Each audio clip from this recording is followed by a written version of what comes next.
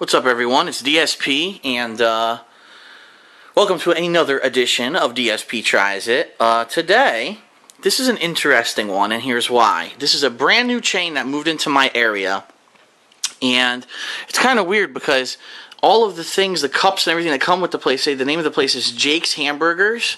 They even have a website, jakeshamburgers.com, but at the store, the sign and the menu and everything says jakeswaybackburgers.com, and it's a brand new chain that moved into my area.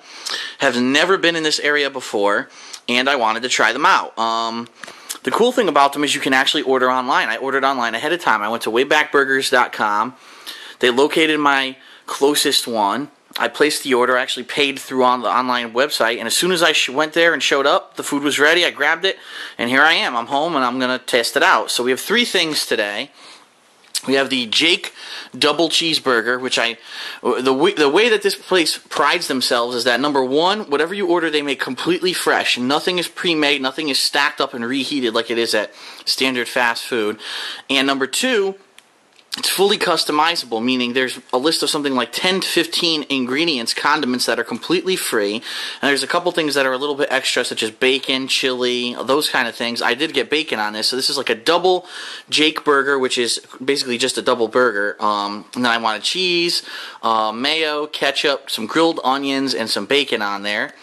This is an order of onion rings, and wait, look how large it is. It's in a large cup. Look how many you get. There's a shit ton of onion rings in there. And this is a mint shake, which is green. But the first thing I'm going to do is taste this shake because I'm very thirsty right now. I just need a little bit of a boost. Let's take a sip. Oh, the shake is delicious. Now, something about the shake. It's a real milkshake, meaning it's handmade, you know, with milk and all other ingredients. It's not like McDonald's where they call it just a shake. There's a reason why McDonald's calls their shake a shake and not a milkshake. It's because McDonald's doesn't even put milk in their shakes, if you can believe it. They put something like milk byproducts in their shakes. So the government actually regulated them and said you can't call it a milkshake because you don't have real milk in it. This is the complete opposite. It is thick, but it's not too heavy. It's not super thick like some of those other shakes. Like I think Burger King has a shake that's way too thick. This is a perfect consistency. It's not super light and sugary like the McDonald's shake. It's not super thick like the Burger King shake. This is perfect. So this is delicious. It tastes like mint, basically vanilla with a mint taste to it. Great. Now, just take a look at these onion rings. I mean, you go anywhere else you get onion rings, it's not even a real onion. Look at this. A whole ring of onion, freshly fried. Let me try this guy out. It actually crisps when you bite it. Take a look. Delicious onion ring inside there. The batter is delicious. I love it. Finish this onion ring right now because I'm hungry. This is really good. Now, what I do want to say, the batter is not heavy. It's actually a light batter. So this is how a classic onion ring should be made. A light batter, a real onion ring, freshly made, still warm, delicious. So, 2 out of 3 products already delicious. Now let's try the burger. The double Jake burger with some, the way that I requested it. You can get lettuce, tomato, relish, pickles, anything, you know, it's all free. The only things you have to pay for extra are bacon and, bacon. There it is. There's your double Jake burger. Haven't lifted it up yet, but that's what it looks like on a plate. So let's take a look at this guy before we bite into him. There you go.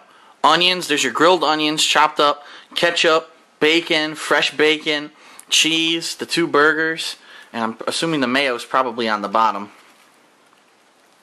There it is, your mayo.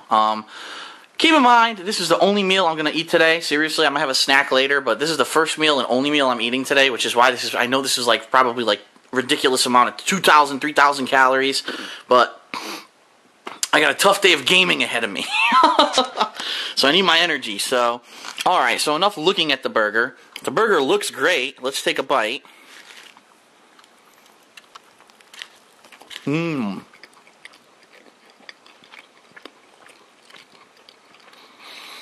Mmm.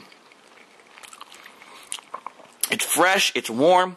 All the flavors are great because I made it just how I like it. It's delicious. This is great. I am so glad this place moved in. Seriously, like, this is the best fast food meal I think I've had in quite a long time, at least for a burger. Now, so rating-wise, it's not perfection, obviously, so I can't give it a 5. I'm going to give everything here a 4. Everything here gets a 4 out of 5. The only reason I think it should not be a 5 is the price. Everything is pricey. The burger itself, the double Jake burger, I believe is $4, and then depending on what you get added to it, I take that back. I think the double Jake burger is $5, and then depending on what you get added to it, it could increase or you know, the price. This ended up being, the burger was $5.50. The shake was $4. I mean, that's kind of ridiculous. $4 for a milkshake. It is delicious and freshly made, but $4? Come on. And the onion rings are $3. And in the defense, I would say probably the onion rings are worth it because look at how many you get. It's a ridiculous amount in this giant cup. So the onion rings, yeah, $3 might be worth it, but everything else, I don't know. It is overpriced. So, you know, you get what you pay for. You're going to pay a lot of money, but you're going to get an absolutely delicious meal.